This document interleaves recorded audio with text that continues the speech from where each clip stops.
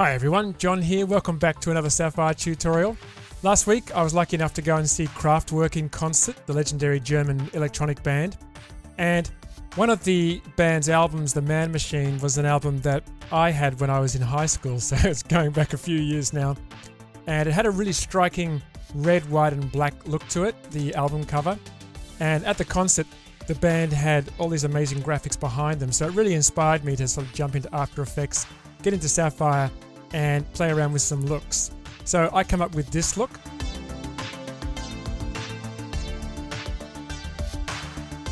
So if you have Sapphire 2024 installed, go ahead and download the After Effects project file and follow along with me as I break this down. Now, before we jump into Builder and break this down, I just want to talk about the text animation. Obviously this is in After Effects, but if you've got a host that supports Sapphire Effect Builder, you can always use a text layer from your host. The key thing to remember is that the text really needs to be animated in order for this to actually work, because if the text is just sitting there in the frame, then you're not going to get the time effects really to do anything because they've got nothing to work with. So for this one, what I've done is just done a simple text animation, and I've got an animator in here, and I've got a range selector animated from 0 through to 100. And if I just press U twice, you can see the position is negative 2940. So the text is way back behind the camera, although I don't have a camera in this scene. And the range selector is causing it to fly in letter by letter. So as the letter is no longer part of that range, as it moves through the text flies in and reverts back to its original position. So this is just pretty standard text animation in After Effects. There's plenty of tutorials out there on how to create something like this. I've also got just a couple of keyframes for position in here. There we go, position. So I'm animating the position for the text animator, but I've also got the main transform position animated as well, just to give the text a little bit of movement. Otherwise the text is just animated in, then it's kind of just sitting there. So that's the basic text animation. So what we'll do is we will switch on S Effect, and you can see what a difference that makes. So let's go and break this down. Clicking on Edit Effect, and that's going to launch Sapphire Effect Builder. All right, so I'm just going to zoom in a little bit here, about 50%, and don't get too scared because there's lots of nodes, but it's really, really straightforward. Once you get used to working in Sapphire Effect Builder, this kind of stuff is really easy. It definitely makes creating complex looks easier. So let's start at the top. We've got the source. You can see I've got preview selected nodes selected. So there's my text flying in. So we've got a range of different time effects. As I mentioned, time effects are new inside of Sapphire Effect Builder. Prior to Sapphire 2024, we only had the flicker effect, but now we've got all of the time effects in here.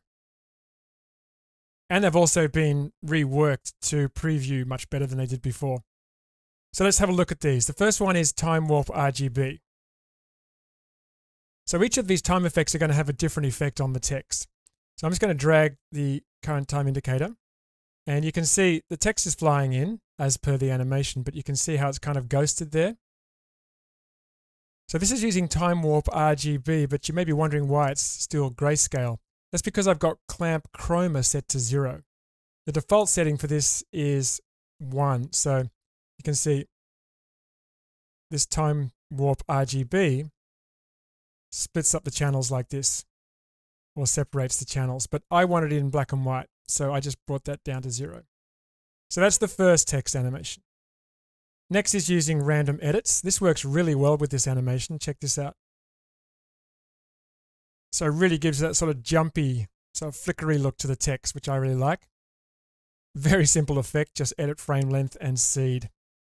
So I've left this at the default settings, but probably played around with the seed just until I got something that I thought looked good.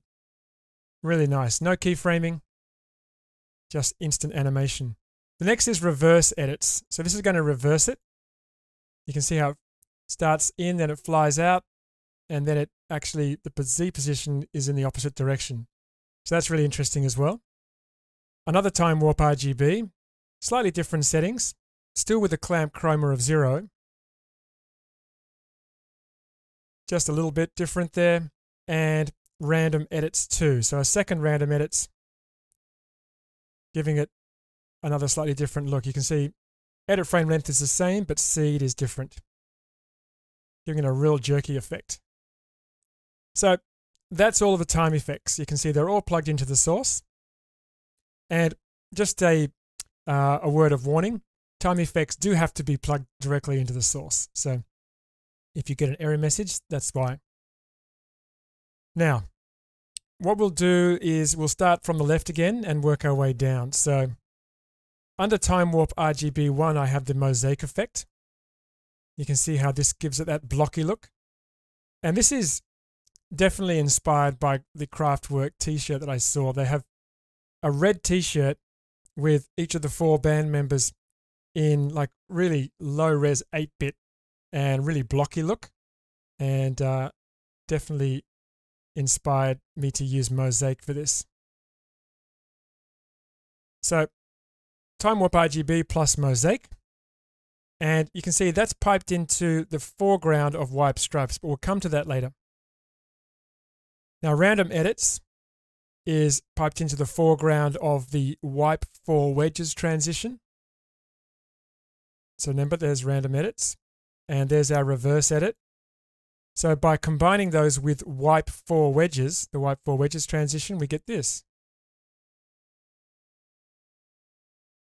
So when I was starting to create this look, this is the sort of first, I guess, look that I created that I thought, this is starting to look interesting. Just by combining 2 of the time effects together. You can see that wipe 4 wedges is really interesting because it gives us this cross look, which I really like. And as you can see, if the text wasn't moving, then you wouldn't really see anything happening. So that's random edits and reverse edits into wipe 4 wedges.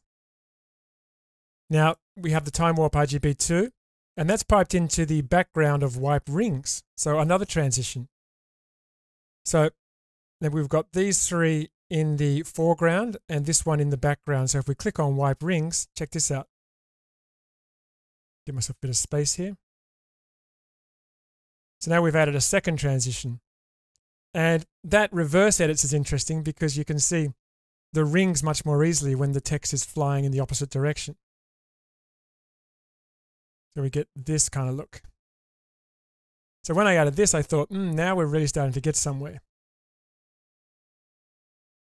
And that jumpiness caused by the random edits is keeping the text interesting.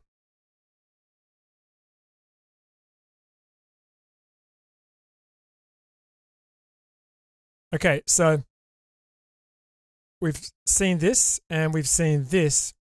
So we've got this one into the foreground of wipe stripes and all of this into the background of wipe stripes. So the wipe stripes is another transition. And let's take a look at what that looks like. So really getting full value out of the transition effects in Sapphire Builder. So that's really breaking that up. And wipe stripes, obviously with all of these, you could go in and adjust the settings. And that's what I've done. There's something like frequency. See, if I increase the frequency, we can get more stripes there. You know, changing the angle actually makes it look interesting as well. This is what I love about the transition effects. I'm not treating them as a transition. I'm treating them, as an effect. And it allows me to combine, as you can see, different effects together. So we can see part of one effect and part of the other effect at the same time. So I guess it's kind of like a transition that doesn't transition. So that's looking really good as well. I mean, as usual, I could have played for hours, just tinkered with it and still not had enough. So that's actually really nice as well. I mean, I kind of even prefer that look. I'll just undo for now so we can go back to the original. All right, so that's this whole section here. So what have we got next? So we've got, well, actually not this one here. That's this section here. So this is now going into another wipe rings in the foreground. And this random edits, the one we saw before, is going into the background. So we get this look. Just adding another random edits on top. I think what the deal was here was that readability was starting to become an issue. So I wanted to add another layer of text in there just to make sure it was readable. But you can see how fractured and interesting that's looking. Very nice. Okay, so that's basically all of the text, all of these ones and this one.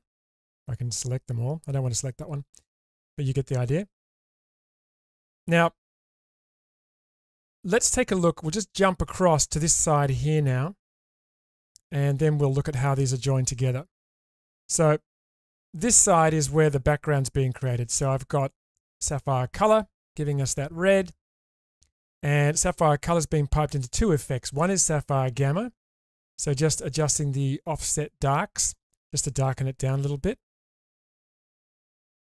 Okay, and scan lines. So we're using Sapphire scan lines on the other side, and then we're using another transition. This is the most transitions I've ever used at once. Sapphire wipe tiles. You can see how we're transitioning between them, but it's actually animated, and that's because over here I've used the auto animation setting. And this is one I haven't used before. This is the animate from one to value back to 1. So it's kind of giving a bouncing effect.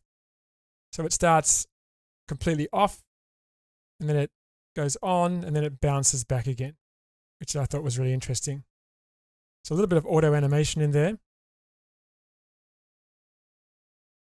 So that's that part of the background, and that's being piped into the background of Sapphire layer. But on this side, we've got Sapphire parallax strips. And I often like to use parallax strips in strips over black mode because it allows me to use it as an element or as a matte. I've added Sapphire warp polar to give you that circular look, and added them together using Sapphire layer, using the multiply blend mode. So we get that look. So quite an interesting background, and that could easily be saved as a preset just by itself.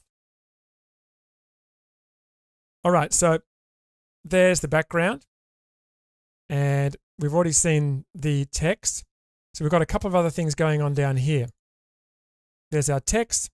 Now I wanted to have the text a little more integrated with the background.